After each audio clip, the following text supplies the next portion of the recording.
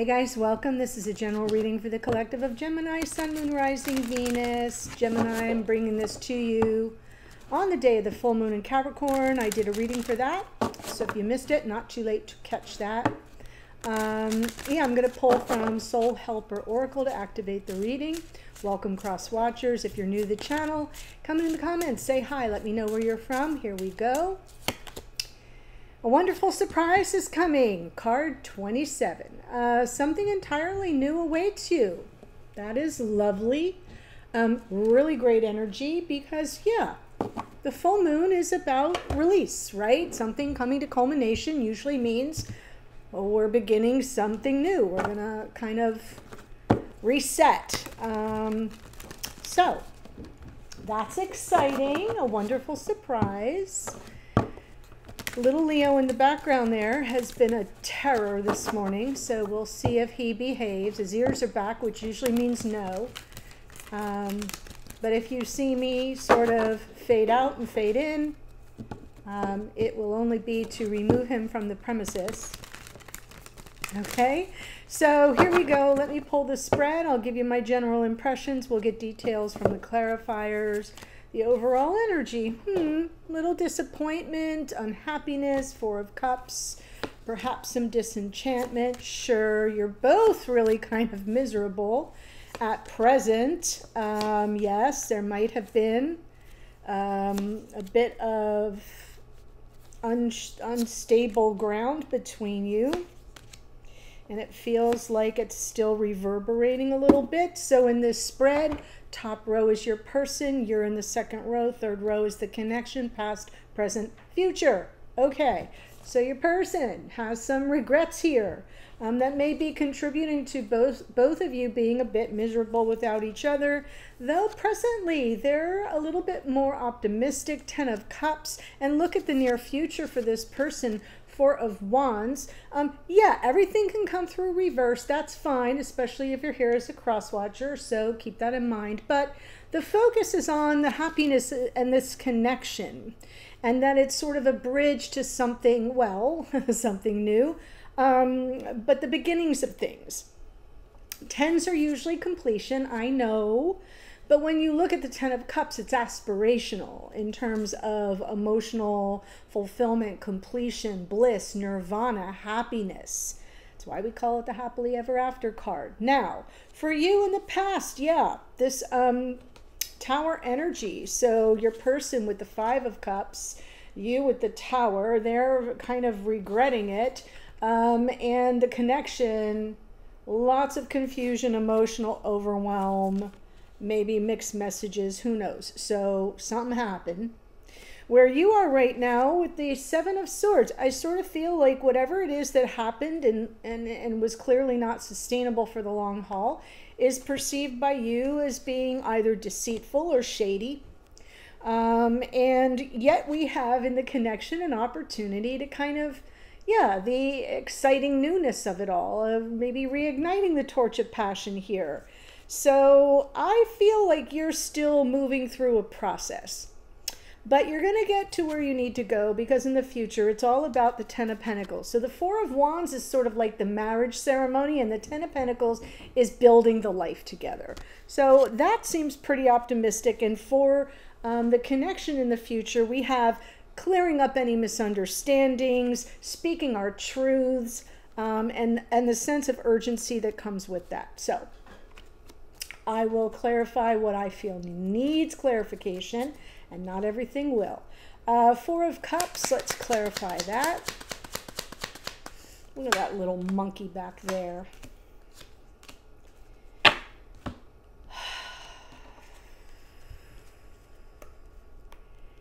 He's a pip. So I think whatever has happened here has found you sort of on your own, feeling, right, a little maybe jilted, rejected. The 2 of Wands is sort of you contemplating the path forward. Okay, now what? What's next? 2 of Pentacles, a little bit uncertain. Leo, I will play with you later, my love, but right now is Gemini's turn. So Be nice. You have to learn to share. The Two of Pentacles may find you feeling torn right now about the path forward for the connection. Your person here, Five of Cups to the Ten of Cups.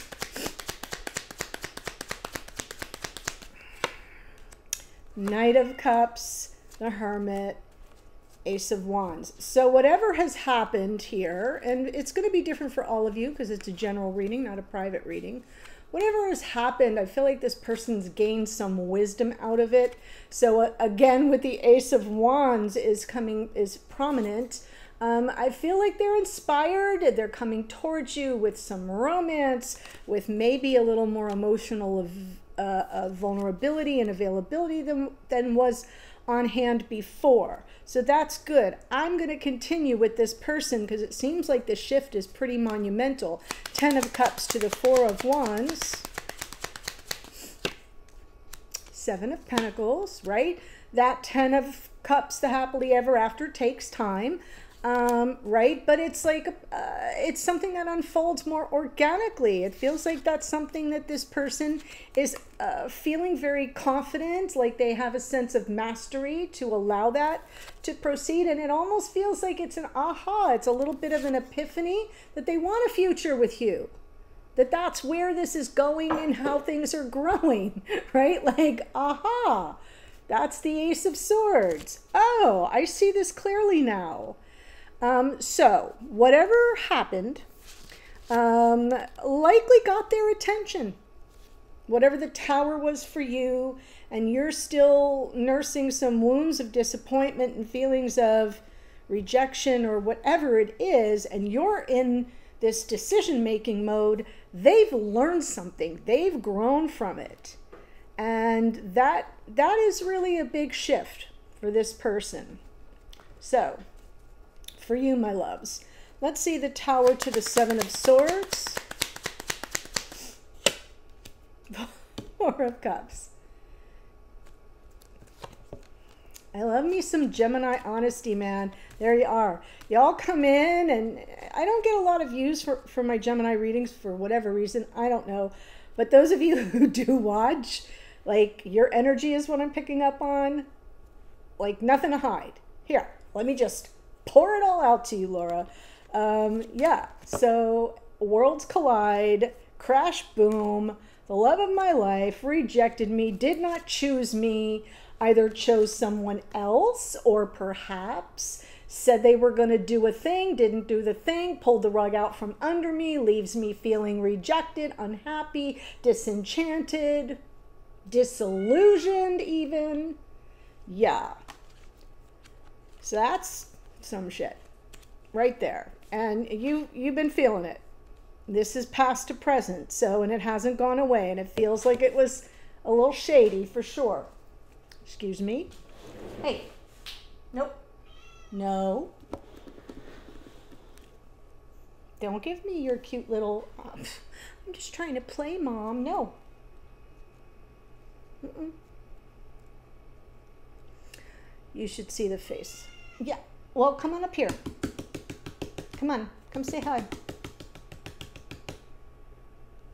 Let's go pull this Ten of Cups. Ten of Cups. Sorry. Ten of Pentacles. Wow. Le Devil. All right. Okay, so in the near future, you're going to be trying to get to the truth of the matter here.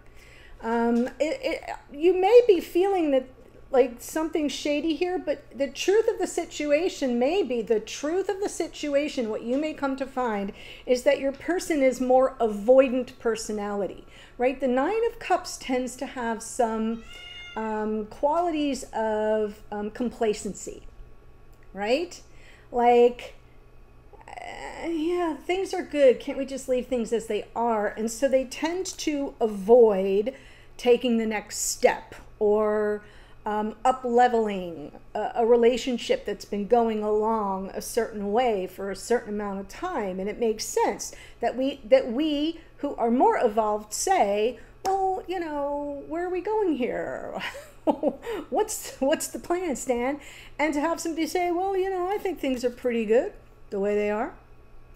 And that can be very disenchanting and leave us feeling rejected and kind of come as a surprise sometimes. So it could be that the Seven of Swords for some of you is not about anything duplicitous. It could just be that this person has been largely avoidant and kind of tries to escape the situation when there's talk about the future or talk about exclusivity or talk about, you know, slapping a label on a relationship. It could be any number of things. When it comes to the future for you, it's almost as if your questions, because she's a truth seeker and a truth teller, is like, are you afraid of commitment? Right? Are you just complacent and coming from fear? Are you controlling, manipulative? What is the deal here?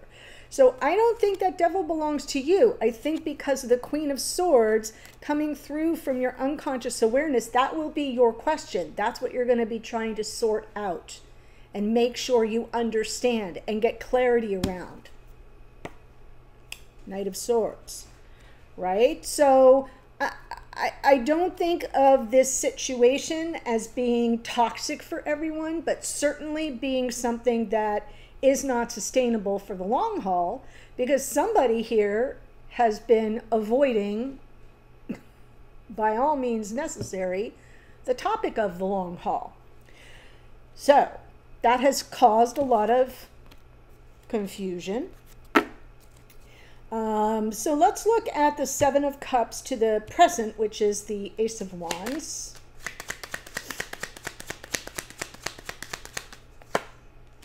Three of Pentacles, Five of Wands. So no cooperation, lots of conflict, right? Mixed messages. Oh yeah, I want what you want, but then they're not cooperative about it.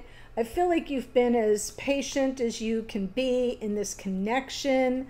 And maybe on some level, there's now, where because of that energy of self-control and restraint, almost like you've been living in your sadness and keeping that to yourself to some degree, and staying in that energy of trying to go with the flow and stay, you know, positive to the best you can. If you notice, Temperance has one foot on the ground, so stays, you know, solid and balanced, right? Grounded, and one foot in their feelings.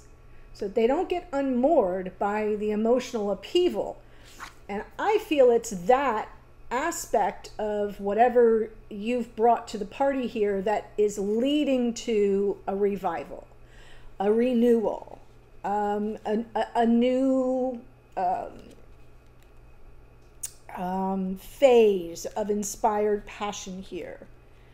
So, all hope is not lost, my dear beloved Geminis, but it has been a bumpy ride.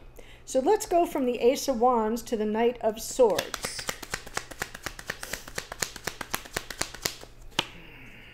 Yes, Knight of Wands, King of Wands, all the passion. Five of Pentacles, extra card on the Knight of Swords. Four, there we go. Okay, so now you see we come full circle, and it feels like we're making a pretty big shift here, present energy. And I'm just going to make mention that as I record this, Mercury is in his pre-retrograde shadow phase. So his retrograde, actually, he turns around on August 5th.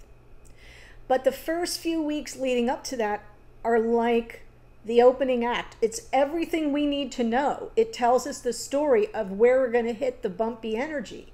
So that began on the 17th of July, and it's now the 21st. So we're already in the process of seeing what we're going to kind of have to go back over when he turns around. Then he turns around again and goes back over it a third time. So what I'm seeing here is positive. Is some renewal, is some action, is some, yes, I want this connection instead of avoiding. And underneath the Five of Pentacles, which has been you feeling sort of rejected, and devalued, right? Like, do I not mean enough to this person? They're avoiding all these conversations, or they're avoiding getting together, or whatever that's about. Or they're saying one thing, doing another, or they said a thing and then they took it back and ripped the ground out from under. Do you see what I'm saying? Whatever it is for you, I feel it left you in a place of feeling very rejected and abandoned and devalued. That gets cleaned up, because you know what's most important? The connection. Oh, hell yeah, I want this. I want what you want. So I feel that there may be some misunderstandings from the past, but then again, maybe no misunderstandings, but maybe a wake-up call for this person. So all this Wands energy, King of Wands, no hesitation. The difference between this King and this Knight is the Knight is a bit more impulsive in terms of not having something else in mind, so tends to kind of go in and out. But the King backing him up is like, no. The King's like, I know what I want, and I'm claiming it, and it's mine, and let's do this. So I feel you've got all the best of all worlds here in your connection, coming from your shared passion, that Ace, and sort of leaving this in the dust, although, interestingly enough, because you are going to have this Two of Pentacles, like, I don't know, I'm torn, I'm on the fence, I'm not sure about the path forward, because of how bad this, you've been feeling, how rejected, how abandoned, how devalued, how shut out, how closed off, how rejected. But I feel like this person's going to come in and try to make it all clear to you, and the connection has potential to get back on track, provided you get to the truth of the matter around this person's fears, complacencies, manipulations, control issues, blah, blah, blah, blah. So that's what I have for you. And of course, as you know, I'm going to give you an extended version for those of you that are like, that's my story. And we're going to look further into this person so that we get the inner workings of really how they feel about you. That's really what we're going to look at, and sort of what they're up to behind the scenes and their intentions, etc. I'm going to give you the astrology next, but before I do that, please, if you have been liking my readings, if this one is the first one you've ever watched and you thought it was helpful or insightful, or you like my style, subscribe below, okay?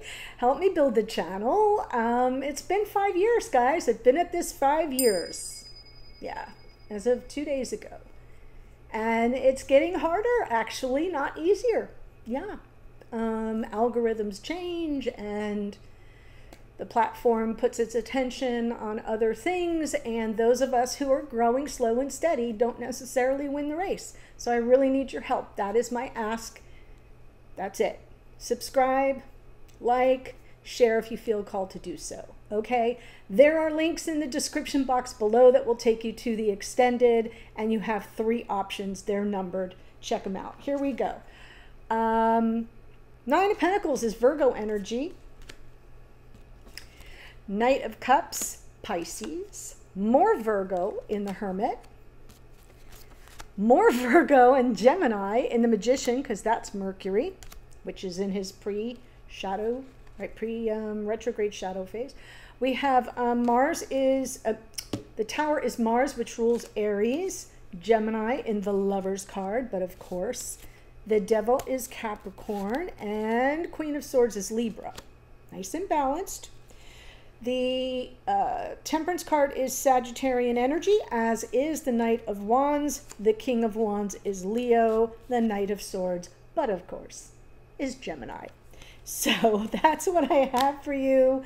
And yeah, a wonderful surprise is coming. Who knew? I'm headed to the extended. I'll see you there in a second. Bye for now.